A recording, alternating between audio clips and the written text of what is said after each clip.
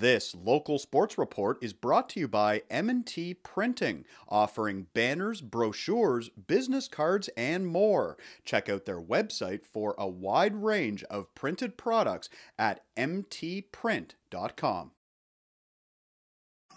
Providing for his teammates, kept it himself for a big bucket. Driving into the paint, and that is up, and that is good for Alain Louis. Plenty of games left in the season, lots of time to figure this out. Tough take from Hill, but Brown follows up with the big flush. He gets it back to Barber with 5 on the clock. Barber's going to have to take this. He does from 3. Barber got it!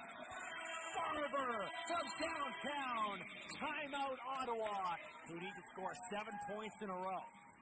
Cadogan, short 2. There's 2 of them right there. 89-85. Got to make this for the win. Barber second. On the way. It is good! And Pat Barber finishes the business.